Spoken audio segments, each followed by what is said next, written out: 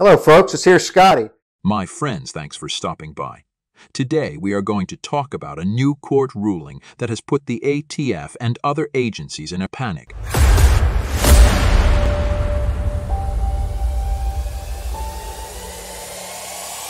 The Supreme Court overturned the Chevron Doctrine in Loper Bright Enterprises v. Raimondo, holding that it was inconsistent with the Administrative Procedure Act and gave unelected government officials too much authority. As most of you are well aware of, the non-elected government agencies throughout the years have used Chevron to enact rules that have the same effect as law bypassing Congress.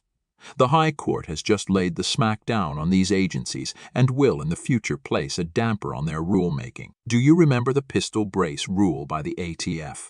Well, this rule made millions of law-abiding citizens criminals with a stroke of a pen overnight. How about the engaged in business rule that as a private citizen you could no longer sell your private firearm? These rules and many others have become mute due to the stopping of the tyranny and rule-making by stroke of the pen.